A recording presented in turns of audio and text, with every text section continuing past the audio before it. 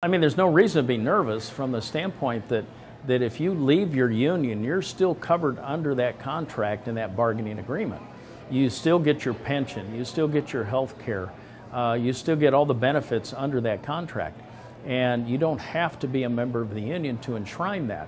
Now, the unions will tell you otherwise because they want to keep the money rolling in and treat those people like ATM machines, which is what I felt like at the time. And the thing that a lot of people don't understand, is that the unions want that all-encompassing collective bargaining. It has been suggested to the unions to segregate out the non-members and not negotiate on their behalf. And the unions don't like that idea because they want as many numbers as they can, whether they pay dues or they don't pay dues.